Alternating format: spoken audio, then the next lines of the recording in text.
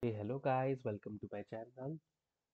This is Salesforce Wala. In this video today we are going to learn about how we can call the custom component and custom fields in GraphQL LWC. So just before starting the video, I have one request guys. If you have not seen my first video, the basics about the GraphQL, so I am requesting you please see that video and then you will come back so that you will understand better in this video. Okay. So now in this video, you can see here some code. Okay, so this code, what we are doing, we are calling a history object, that is a custom object. And what we are doing, this is a query that will show us that we are calling the first and rows of the history object. Okay, and with the history object, what fields we are calling, you can see it here. This is the ID field, name field, and a underscore name underscore underscore. This is a custom field, and this is also a custom field.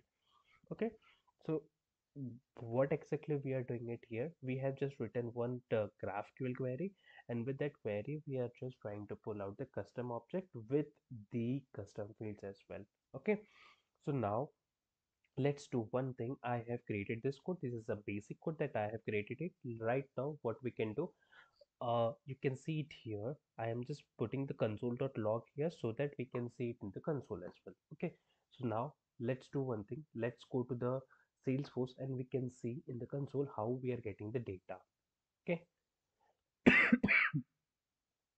sorry, let me just refresh the page and then we can see whether we are getting the data or not. If we are getting the data, then we are good. If we're not, then we have to check it why we are not getting the data.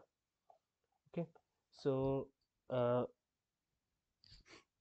if you'll see here, I am just getting the same amount of data, some amount of data. If you'll see here, let me just increase the size of it and then we can see it. Okay, here you can see UPI query, UI API query, and a history object. This is the custom object which we have just put right now just before this.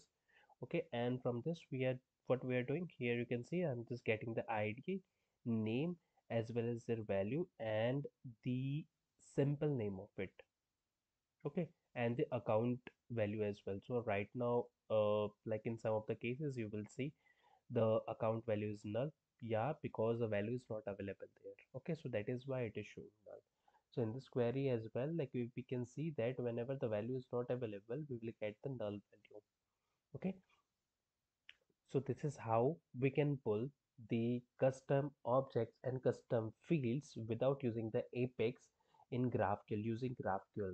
Basically, GraphQL is a powerful language that helps us to just directly query the data and pull out the data into the LWC. And like with this, you cannot hit the governor limit as well. So this is the right thing that you can do it right now here. Yeah, so in the next video I will tell you about the relationship, how we can do the relationship into the custom and the standard components. Okay, so thank you guys, thank you for watching this video. Like, please like, share and subscribe my channel to get the latest video about the Salesforce. Thank you.